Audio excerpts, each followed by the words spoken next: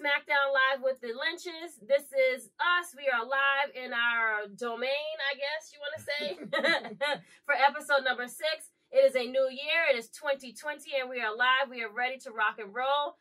We are going to bring you Smackdown episode number 1 for the new season of 2020. We're going to give you Friday's reviews. I am the sensationalist Chrissy Love. This is Mr. LJ. This is Mr. Love, and where's Mr. BK? That's the 3rd week in a row. Is it 3 weeks? Happy New Year!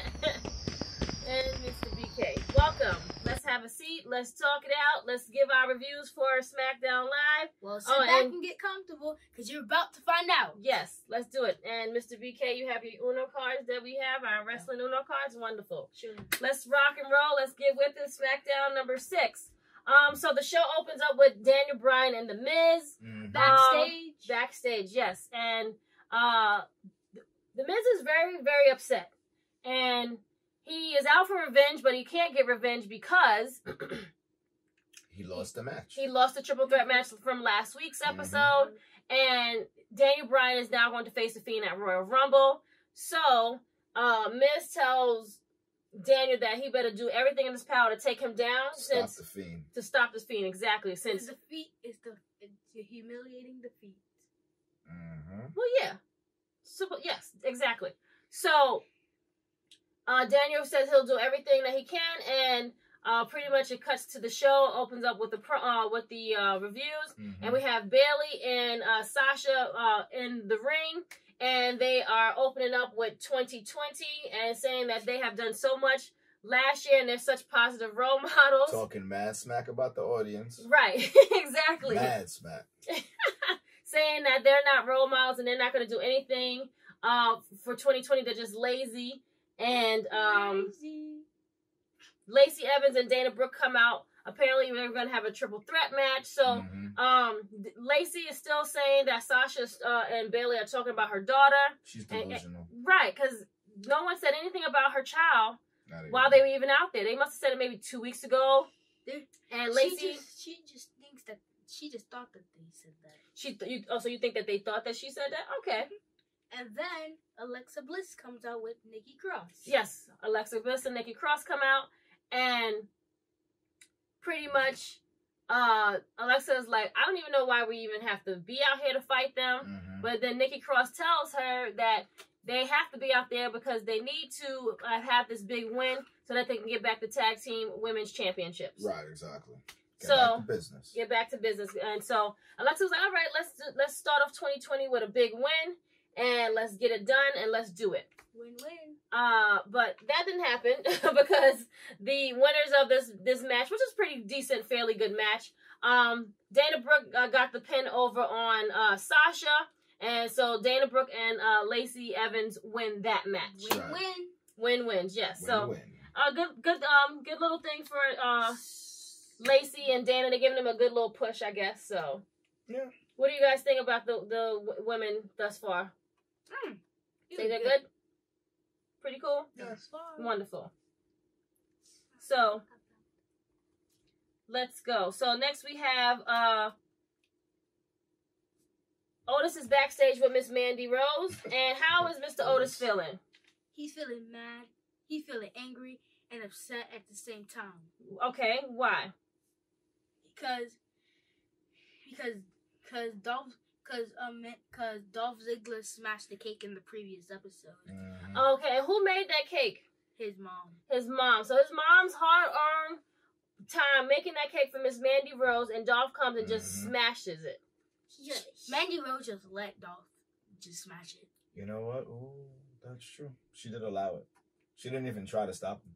She did not try to stop him. She just stayed. So I think that's why Otis was upset with her. She just stood there and just watched the cake be smashed. She looks like the type anyway. So do you think that, it's okay for her and Otis? You think Otis will get past it, or you think they would just... No, I think Otis needs to move on, man, Find someone that's someone that will appreciate him, and his mama's, cooking? That's right. So then after we have another commercial break, we had the first hour of SmackDown was mostly backstage Yeah, there was a lot of backstage this week. I did actually notice that. Like, it wasn't that many matches. Yeah. We probably had maybe like 3 or 4 matches, I want to say. Everyone had the maybe holiday ham and all that other stuff. Everyone was still probably off, still away from the holidays, so they didn't get to work on time or whatever. So there we go. So then we have the Miz. You know, the Miz is still crying, still upset, and he goes and he finds Kofi and Big E. And what do Kofi and Big E have, guys?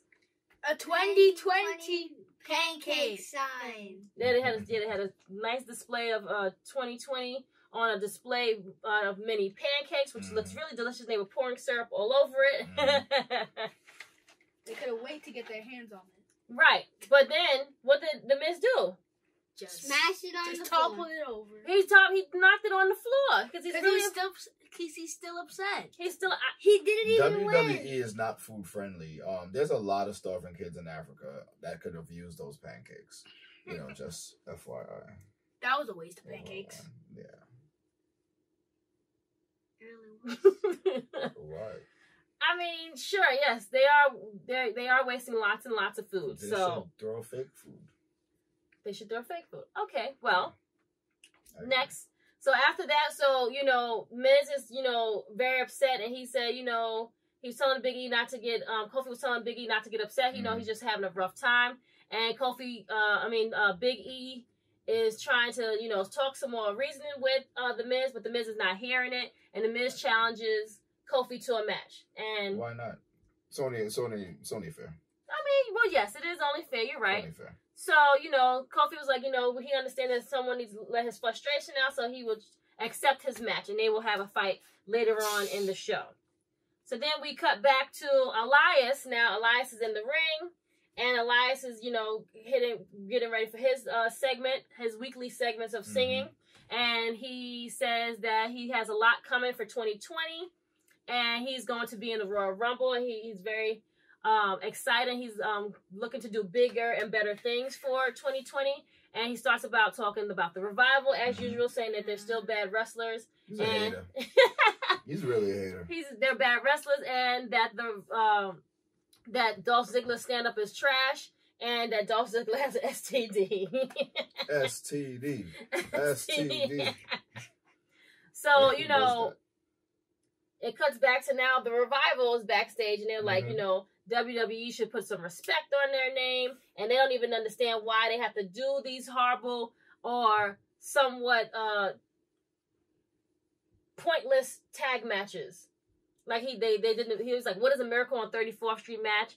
And Dax is like, I'm still like messed up from all the Legos I was body slammed with. I still got marks on my body. I'm kind of with them a little bit, but yeah. I love that part. You love the Lego part? Of course, you love the Lego part.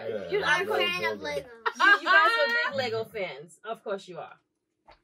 But then Shorty G comes in to them, and he's telling them that they should just think positive, and they should look on the bright side and don't let the haters bother them. Just go be the bigger man and just go, you know, go on with everything. But the Revival started doing what to him? Making short jokes. Call him Shorty. And he's like, that's all you can do is call me short, guys. Whatever. Because his name is Shorty G. So he looks like he leaves. Because he's short. No, not. You say because he's short? Yeah, he's short, so they call him Shorty G. So he's trying to like capitalize on his shortness and, you know, make it more, you know, make it better for him, and don't think about people making fun of him, and like, you know, be bigger and rise to the occasion and show that short people can, you know, do a lot of extraordinary things. I don't know if he could be bigger. But... You don't know if he could be bigger? Well, I mean, hey. Yep. Anywho, so Wilder and Shorty G have a match, and unfortunately, it didn't go very well for Shorty G. Because then Dax comes out, and Dax interrupts the match. But then, who comes back? The Celtic Warrior. Mr. Sheamus himself is back, and he's back with Avengers, looking great. Loving the new haircut, the beard, and the mustache. All looks great. Still needs a tan, though. I don't think he's gonna get any darker. I would recommend. I think that's what he looks like. Unfortunately, yeah, he's not gonna. It's nothing going to happen. He needs to be rotisserie. But we thought Sheamus was out there to help Shorty G, but unfortunately, Shorty G was the one that got he got it. He gave him the big old kick in the face. He and kept getting beat up. Yes, exactly. He wasn't fighting him back. He was not fighting him back, unfortunately. So I don't think he could. There's no way he could win or beat on those guys. He's just too little. And unfortunately, hopefully he'll probably get his revenge. Maybe Shorty G, we'll see. But now Sheamus is back, and he's back for a vengeance. So we'll see what's going to happen with the Celtic Warrior. So then we have the New Day. Of course, thank you. He didn't. You weren't ready. Oh. All right, go. And 3. 1, 2, 3. The New Day. Thank you. We have the New Day come out as Kofi and Big E. Kofi is getting ready for his match against The Miz. And great, decent match. Of course, you know these two wrestlers are phenomenal. There's nothing that these two cannot do. And The Miz is just, out and frustrated and just trying to just put out all his frustration on someone because he can't get to the Fiend. Mm-hmm. So, The Miz unfortunately loses this match. And then he just pouts. He just pouts. And then what happened? What did he do after he lost? He just walks away. But then he kept talking smack. He kept talking smack. Right. He attacked and he lost it and attacked Kofi. Remember, he just lost it and just went crazy and went ham, actually. And then but Biggie, he ran out in time and Biggie couldn't catch him. So they, of course, had a great match. The match was pretty good. Yeah, the match was decent. Poor Miz, but I'm sick and tired of the Miz crying and pouting like a little girl. Like, shut your pie hole. Yes, shut your pie hole, like he said, exactly. Shut your pie hole. That should be a swear word, but whatever. Pie hole. I don't think so. No, you don't think so? Okay. Put it in the jar. No, I don't think so. Shut your pie hole. I like that one, Larry. I'm going to tell you to shut your pie hole. What are you talking about? I've been telling you to do that for years. No, what? You think he invented that? What? Whatever. Anywho. Next, we have another backstage segment. We have Daniel Bryan and Roman backstage for an interview. And they're talking about their matchup against Dolph and King Corbin for tonight's main event. Mm-hmm. But Daniel, again, he's talking that he's the only one that has not let the Fiend get inside his mind and break him down. He says. Yeah, and break him down like he has the other wrestlers that has fought the Fiend before him. And pretty much he says he's the one that he's going to defeat the Fiend and go to WrestleMania. So Roman is like, oh, is that right? You're going to beat the Fiend at Royal Rumble? Well, he's like, well, guess what? I am going to win the Royal Rumble because I'm going to enter it, and I will see you at WrestleMania. So I'm not understanding how they're making matches, and they didn't even win the matches that they already in. It makes no sense. But, maybe it's just bad writing, and they're telling us what's going to happen ahead of time. And, Hey, I mean, it's not the first time. You're right. It is not the first time at all. But they are making up this match and saying that they're ready, but they have a matter at hand where they have to fight and get ready to meet Dolph and King Corbin. So then we have... Which is really, really, really good. Absolutely. We're almost there. Too soon, boo. Too soon. No, I'm just telling people it's good. Okay. So then we have our favorite, who is... Heavy Machinery! Yes. So they come out and... You didn't do it, London. Can we do it again? Yeah, do it. Okay, 1, 2, 3. Heavy Machinery! And you gotta go like that. Silly? Anywho, so we have Otis versus Drew Gulak. And what does Drew Gulak say about Otis? So Manny doesn't want to date him. Mm-hmm. What else does he say? Right. He just busy talking smack to Otis. He's busy talking about Otis and how talking smack can get you. It can get you into trouble. Oh yes. What kind of trouble?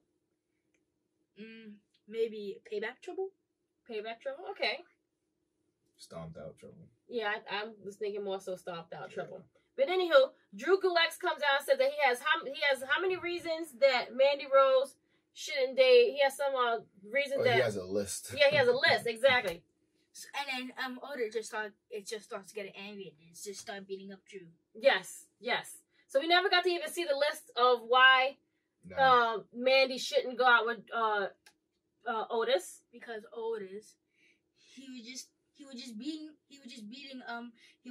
Drew up. Yes, he beat up Drew, right. So pretty much Drew Gulak told him that he looks like he's dripping of butter, and Mandy Rose would never date him, have the day or time to date him. And pretty much that Mandy is better than that, and he shouldn't waste his time. She doesn't have no time to waste on him. And I agree. What? Really? You don't think Otis should go out with... Thought. She had thought. Wow. She done let everybody done smash your cake. You know what I'm saying? They done wrote diss songs about you and everything. Like, diss songs, really? Yeah, Is it like a real full-out beef? Yeah, it's like Biggie and Tupac all over, man. Oh, my God. Big, really? Yeah, and she's like Faith Evans. Just saying. I can't. What is wrong with you? Then we have our next match, which is Braun Strowman against Cesaro, who finally takes off been listening to me and took off his capris. He put back on some trunks. I'm so happy. He looks so much better because those capris was not working out for him at all.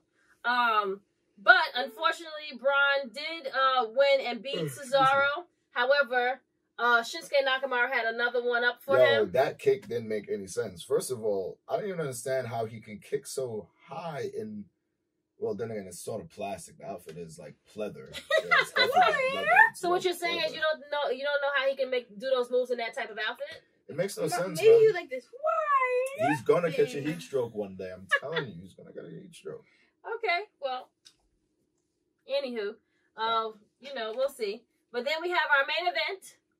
And it is the Roman Reigns against DB, which Daniel Bryan was calling himself, and against King Corbin and Dolph Ziggler. And Dolph Ziggler. The Fiend kept making taunting noises and playing around with the lights, and then all of a sudden he appeared. You have this. There you go. You have his card. This is the old Fiend. That's the old Fiend. That's the old Bray Wyatt. Yes, they don't have new ones yet. Hopefully they'll make new ones, and we can have them. We're not buying new ones just to get an updated picture. I can just draw him on it. Really? Print. No. Okay, so we're not gonna do that. Okay. All right, continue. Anywho, so the Fiend finally comes out and gives the mandible claw to DB and put him out and lays him out. So then, that was hilarious. That was good. It was really great. It was like a sock puppet in his mouth. That's what you know what he's doing. I know. Okay. Pretty much. I'm guessing that this is a setup of what's going to happen at the Royal Rumble. Yeah. We'll see. Well, Yeah, it's a lot of foreshadowing going on. They're definitely showing a lot of things to come. Correct. Put two and two together. Same. Exactly. But nevertheless, the match was actually awesome. It was really good between the four of them. I really enjoyed it. But my favorite part was after the match. Right. So right after the match, who came out? 1, 2, 3. The Usos. Y'all was waiting on me. I wasn't doing it. So we had the return of the Usos. So the Usos returned. They got their hair cut. Yeah, they looking little good. Extra gel in the hair. You know what I'm saying? Slick it down. They had a little vacation time, little things to reflect and look at the bigger picture. Yeah. So hopefully they've learned their lesson. Don't do drugs. The same thing happened. Right. So what happened? What's the same thing? So he got handcuffed. Yeah, he got handcuffed. Yeah, they try to feed him dog food. They tried to feed him dog food, but then the Usos came out, and then they just started beating up King Corbin and Dolph Ziggler. Right. So basically they saved they saved their cousin Roman Reigns from getting dog food on him yet again. Dolph Ziggler. And where was Daniel Bryan in all of this? In the corner. He was laid out, snuffed out by a hand puppet. Paralyzed. He was paralyzed. Right. Well, I mean, you can't get up from that. You seen anyone get up from the mandible claw? Nope. Nope. Okay, exactly. Maybe I should start giving people the mandible claw. Oh my God. Do your work and then put the mandible claw in their mouth. No? Okay. I don't know if that's gonna work, you know what I'm saying? So anywho, EEO.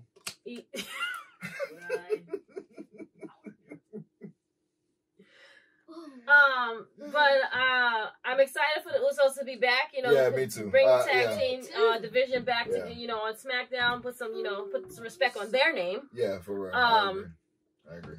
But definitely something to see, something to be excited about for 2020. Hopefully, it'll make Naomi come back as well because she's been missing since they've been gone. I do miss me some Naomi. So hopefully, she will return with some type of new or something for 2020. We need more Black excellence to come back. You know what I'm saying? She can bring them bright colors back. Them oranges and them blues. The and neon. Stuff like that. Yeah, it's pretty dope. I like it. Yes. I like it. Other than that, great show. What do we give SmackDown? That's all, folks. We're not done finished yet. How you wrapping it up? Sorry. I'm trying to You're just figure looking for some shine, huh? What do we think about this week's episode? I love it. Oh, you giving it this? What are you giving it? Up? Thumbs up? You just had your hand like this, so. Listen. I think the ending saved it. Yes, because of the ending, I'm gonna go like this. Yeah, mine just kind of like halfway up. Yeah. But I'll like this. So you and your brother have it up. So anyway. All right. Either which way. Decent Seems like episode. it was a pretty good show. A lot of backstage stuff. We need a little bit more matches, I want to say. But overall, good and ready for next week. Hopefully, the lead up to Royal Rumble will get better. Because it's at the end of the month. We do talk about backstage mostly, though. So, I guess it's fine. I guess so. But I do want to see people get body slammed, though. I mean, that is the point. Right? True. Yeah. More body slamming. Less talking. Because, as of right now, we only have, maybe one match for the Royal Rumble so far. Who's that? The Fiend and Daniel Bryan. That's the only one we know of? I think so. And besides the 30 women and the 30 men Royal Rumble. Oh, we got to do a countdown to Royal Rumble. Okay. Yeah. Sounds great. All right, Mr. Love, you want to do a countdown to Royal Rumble? As of right now, we have I said we, as in I spoke French. Yes, I said we. We. All right. As of right now, we got 3 weeks to go to the Royal Rumble. Other than that, yes, in French. We're ready to rock and roll. Yeah. So, with that being said, thank you for watching yet another episode. All, folks. I will let you know when you can say it. Okay. Calm down. Okay. Thank you. I will let you know. I'll tap you and let you know. Okay. So, with that being said. Thank you for watching yet another episode of Smackdown Live with the Lynchs. We are the Lynchs. Our shirts today are brought to you by Fruit of the Loom. As you say, we brought back white tees as in the 90s, early 2000s. So we're doing a little throwback. Anywho, we got to do the 2000s, got oversized t-shirts and hats. We look like we're from Harlem. Like I said, you can send us your merch. We'll wear your merch. We'll shout you out. We are ready. We will, again, wear the stuff and be... What are you guys doing? Oh, we were just playing cards. With the cards. Guys, Mom's talking. Stop making a mess. Shh. Keep your voices down. I'm sorry, man. You kids, Thank you. Bryson? Really? It wasn't me. Mom's trying to close the show, okay? That was actually him. Wow. Snitch. Snitch. Whoa. We didn't teach you right in this household. Thank you for joining us. Again, please like and subscribe. Join us. We'll see you next week. Have a wonderful weekend. You're supposed to sign everybody out. I am. Let me finish. Jesus Christ. What everyone... You guys can all do this next week.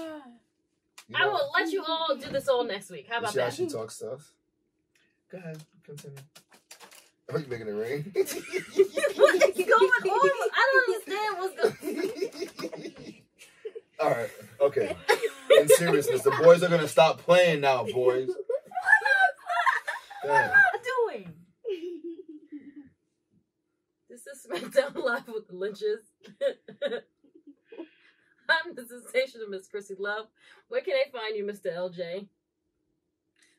They can find me on the Lynch channel. And Mr. BK? They can find me on the Bryson Lynch channel. Oh, okay. That's different. And Mr. Love? You can find me on the Larry Lynch channel. That is all, again, from myself and the rest of the clan and the Lynch domain. We are out of here. We'll see you guys all next week. Peace Out!